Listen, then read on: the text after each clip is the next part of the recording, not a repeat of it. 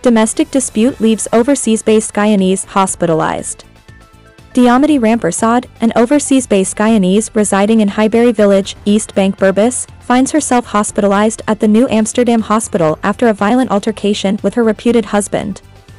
The incident, which occurred during a heated argument over a phone conversation with a male friend, resulted in Rampersaud sustaining multiple chop wounds inflicted by her husband. According to reports, the 56-year-old Rampersaud and her 44-year-old reputed husband were embroiled in a dispute on Wednesday evening, during which Rampersaud allegedly threatened to evict him from their residence. Enraged by the threat, the husband armed himself with a cutlass and proceeded to inflict several chops on Rampersaud's body. Following the assault, he transported her to the new Amsterdam Regional Hospital, where she was admitted as a patient. Rampersaud's condition is currently listed as serious but stable as she receives medical treatment for her injuries. It is reported that trust issues have been a recurring problem in the couple's relationship.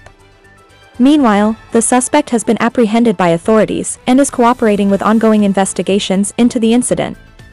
The altercation serves as a grim reminder of the pervasive issue of domestic violence and underscores the need for greater awareness and support for victims of such abuse.